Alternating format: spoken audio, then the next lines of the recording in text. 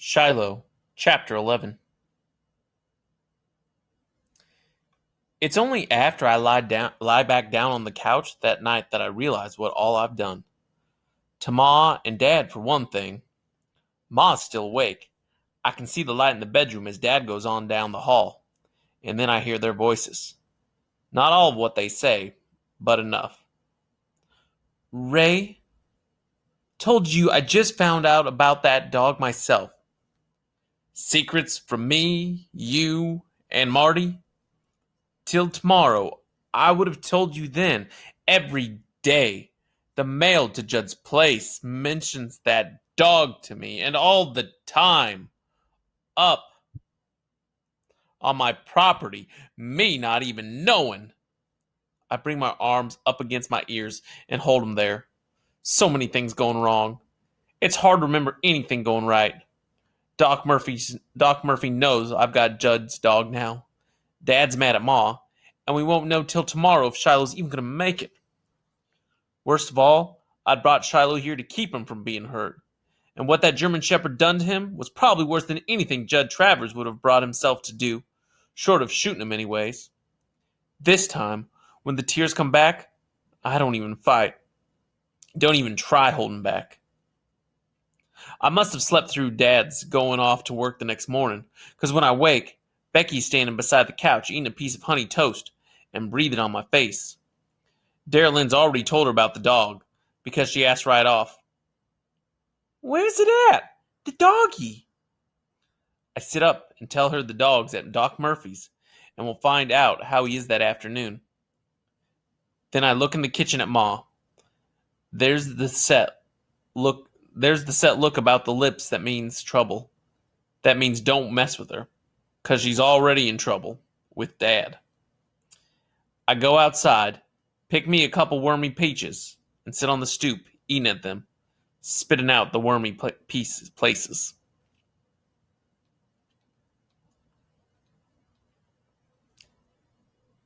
Darylyn comes out and sits beside me. Today she's all kindness. "Judd Travers don't take care of his dog, Marty. No wonder it come up here," she says, trying to say the right thing. I can tell she's been trying to figure it all out, from what she could overhear between Ma and Dad and anything else Ma told her. I take another bite of peach.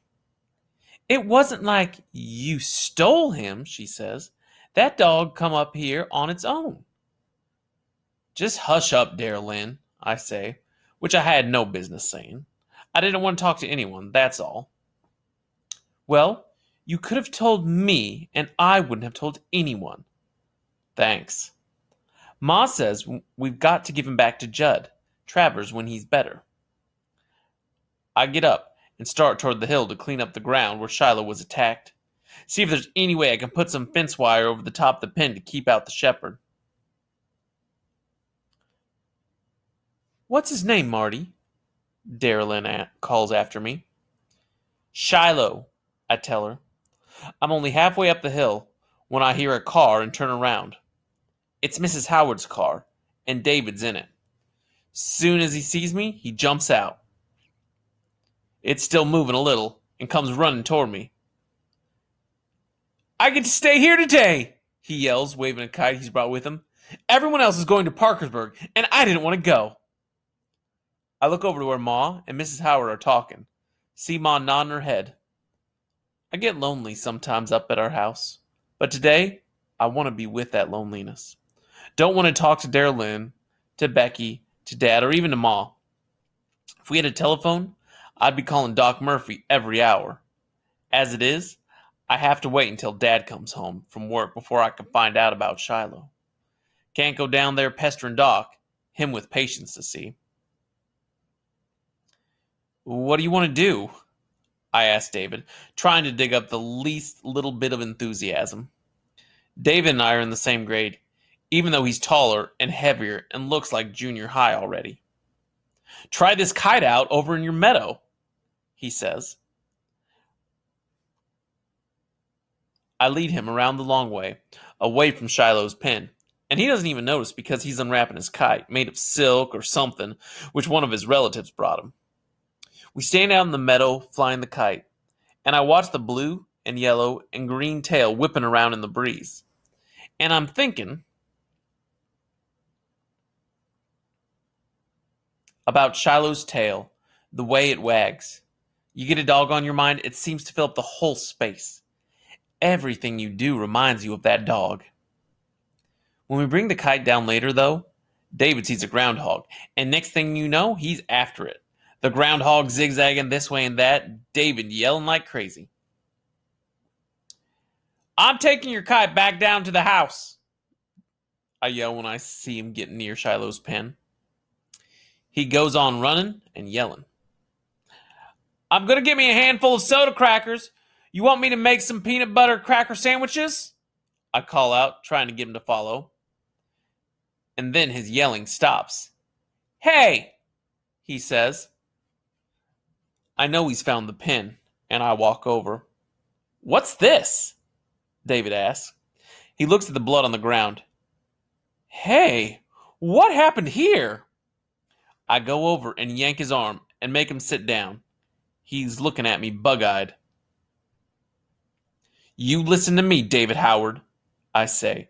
Whenever I say David Howard, he knows it's serious. Only did it twice in my life. Once when he sat on the paper flower pot I made for Ma at school, and once when he saw me with my pants down in the bathroom. That really made me mad.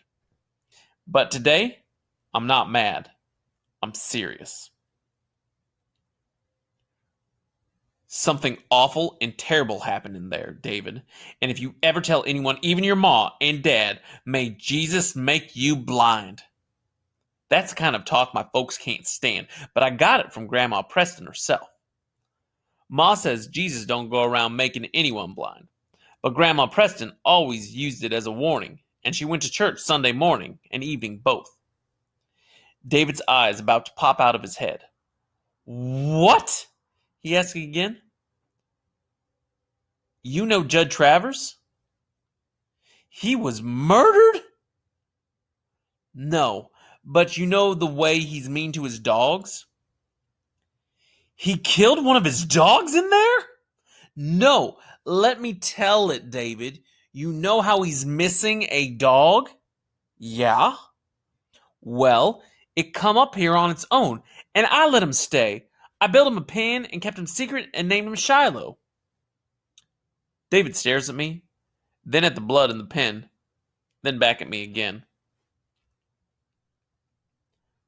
Last night, I tell him, Baker's German Shepherd jumped the fence and tore him up. We took Shiloh to Doc Murphy, and Judd don't know. David's mouth falls open and hangs there. Wow, he says, then says it again. I tell David how hurt Shiloh was, and how we've got to wait till tonight to see how he is, and then we go in his pen together. And David helps me clean up the blood, pulls up all the grass with bloodstains on it, and throws it over the fence into the woods. It's easier somehow with David helping, with David knowing even. If it was me by myself, I'd be thinking again and again how this never would have happened if Shiloh could have got away from the shepherd. I look at David and think we're friends for life. Then I think of how there are exactly 7 people now who know I had Judd Travers' dog, and it's only a matter of time before somebody lets it out. Probably Becky. She'll warble it to the first person coming up the lane. Do you ever notice how the more a little kid tries not to tell a secret, the sooner it gets out? Nothing that child can do about it. A secret is just too big for a little kid. What I didn't expect was that at 3:30, before Dad come home, here's Doc Murphy's car chugging up the lane, and he's got Shiloh in the back seat. I'm standing out by the oak tree with David, taking turns on the bag swing, when I see the car, and Shiloh's head raised up in the back seat. I'm over to that car in 3 seconds flat. Shiloh! No cry ever sounded so happy as the one that came up out of my throat. All of us were crowding around the car. Ma and Darrell Lynn and Becky and David Howard, and all of us are saying, Shiloh! Here, boy! and holding out our hands, and Shiloh's trying to lick everything in sight. Patient recovered faster than I thought he would, Doc says, getting his big belly out from behind the steering wheel and standing up. So I figured I'd bring him up on over myself. And then, to Mother, had patients coming in and out today, and don't know that I wanted them to see the dog. She nodded. I'm going to pay for this, Doc Murphy, I tell him. You send the bill to Dad, and he'll pay it, but then I'm paying him. Well, son, that's a generous thing to do with a dog not even yours, he says. Is he all well now? No, not by a long shot. Think it's going to take a couple weeks to heal, and I can't promise you he'll walk without a limp. But I got him sewn back up and full of antibiotics. If you can keep him quiet for a few days and off that leg, I think he'll pull through just fine. If Ma was mad at me before, she's not now. Not the way Shiloh's licking her all over both arms. Getting a quick licking at her face every time she bends close. Becky's sticking her hand out for Shiloh to lick, and when he does, she squeals and pulls back, Shiloh's tail going like crazy. It's like a welcome home party. Ma has me bring in this cardboard box from the shed, and we put an old pillow in the bottom of it and cover it with a clean sheet, and Doc Murphy lays Shiloh down inside it. Shiloh seems to know he can't walk too good, because as soon as he tries to stand up, he sits back down again and licks at his leg. I'm glad Shiloh's back. I'm glad he's going to get better, and that we can keep him till he's well. But the more I sit there petting his head, feeling his happiness, the more I know I can't give him up. I won't.